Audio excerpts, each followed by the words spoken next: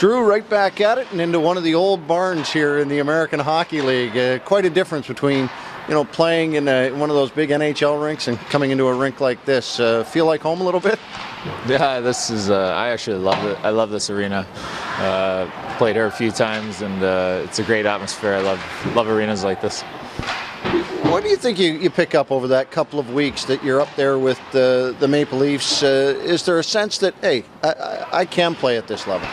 Yeah, of course. I think that's the biggest thing when you go out there. You realize, it's different, but yet, it's not night and day. It's not, it's still, it was nice to be able to get in and actually, by the end of it, say, hey, that wasn't that much different, and feel like I can play that.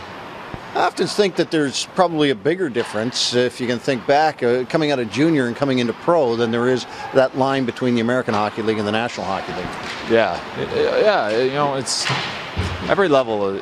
Even when you're a kid, it's just steps, baby steps, and just a little higher every time you go. And yeah, NHL is no exception. It's things just happen a little quicker, and it's just the superstars that really make the difference. Besides that, everybody else is pretty much on the same page. Nice to get back and take the reins of your team. Yeah, it's great to be back. I miss the guys, and it's an exciting time of year, and this is what you play for.